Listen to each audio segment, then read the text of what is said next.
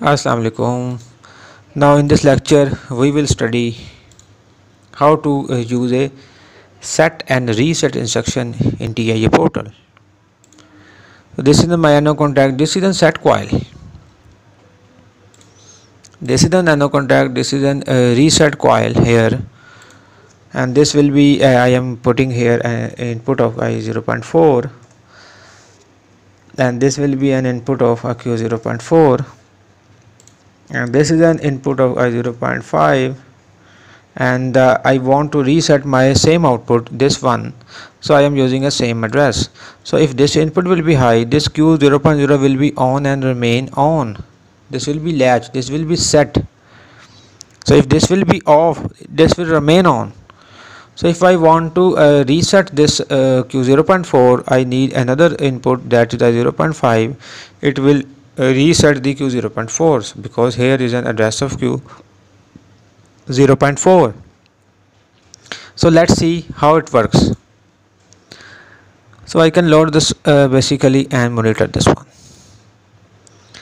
So now if this is basically my input, now if there I0.4 is my input now. So if I switch on my I0.4, so Q0.4 will be on, and it will be on and it will remain on if I shut down the I0.4. So this will be off and this will be remain on. So if I put an I0.5 will be on and this will reset my Q0.4. So that is basically a set and reset instruction.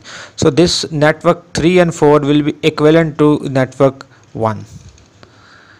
So these are the same work, they are doing a same work. Latching and interlocking circuit have a same working as set and reset. So let's see more operation in set and reset. These are the SR and SR flip-flop.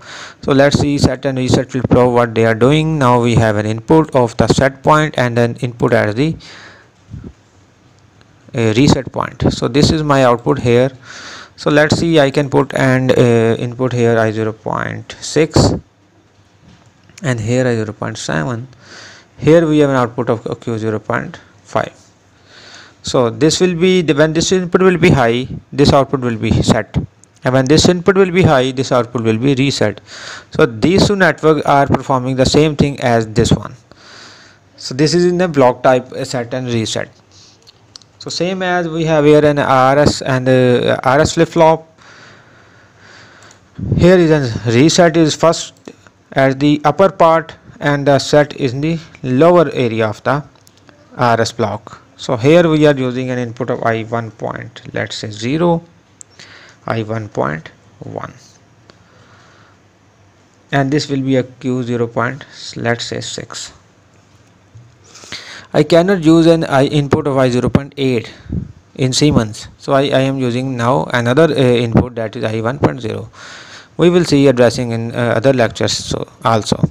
So what will happen when this input will be high, this Q0.6 will be reset because it is connected with R, and when I1.1 will be high, then this input this output Q0.6 will be set.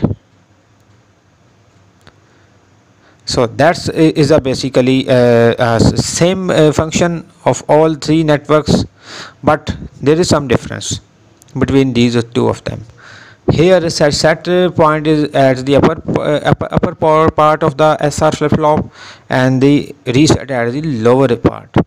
Same as RS, reset at the upper part and set at the lower part. In PLC programming, there is a rule, there is a thumb rule, that lower line has an priority.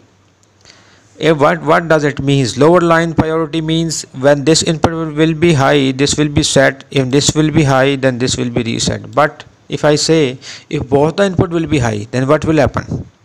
It will set reset or set.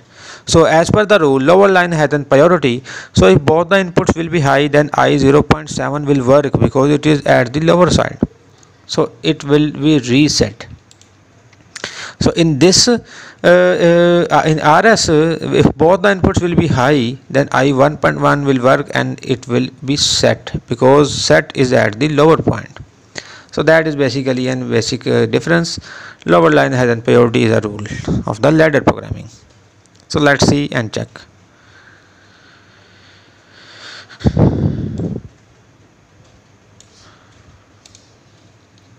So that is basically I 0.6, it will be set my Q 0.5. So if I shut down, it will remain on. If I switch on the I 0.7, it will be reset. So if I switch on both of the input, let's say it will be set and it will be reset, so it will reset will work. So Q 0.5 will be off, so that is basically off. So let's check the RS flip-flop. Here is another input I place. Let me make it bigger.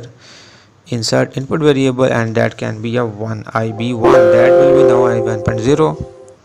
So I can, if I put I switch on the I 1.0, so nothing will happen because it is already a switch off. Q 0.6 is off. So if I switch on the I 1.1, so it will be set. Q 0.6 will be set. So if I switch on both of the inputs, I 1.0 and I 1.1, then the lower part will work, so it will be remain set. Let's see, and this is on, but Q 0.6 is on, it is on. So because as the lower line has in priority, as the set is at the lower part of the RS flip-flop. So this is how the set and the reset instructions are working. Thank you very much. In the next lecture we will see the timers. Thank you very much.